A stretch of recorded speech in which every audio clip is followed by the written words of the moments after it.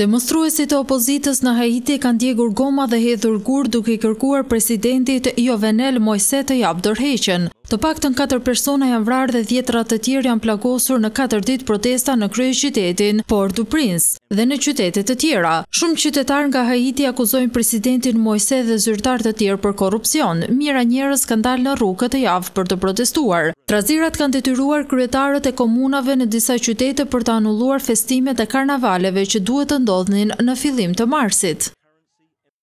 Mira vetë marshuan të dielën në kryeqytetin e Spanjës Madrid duke ju përgjigjur thirrjes së partive politike të krahut të djathtë për të protestuar për negociatat e qeverisë me separatistët e Katalonjës. Me flamuj spanjoll në duar përkrahasit e Partisë Popullore Konservatore dhe Voksit të së djathtës së skajshme dolën në rrugët e Madridit për të kërkuar dorëheqjen e kryeministrit Pedro Sánchez. Javën e kaluar me kërkesën e separatistëve Katalonjas, qeveria e zotit Sánchez ra dakord të emëronte një reporter të pavarur në bisedimet mes partive politike. Politikanët e së djathtës dhe mbështetësit e tyre akuzuan qeverinë për tradhti pas këtij veprimi.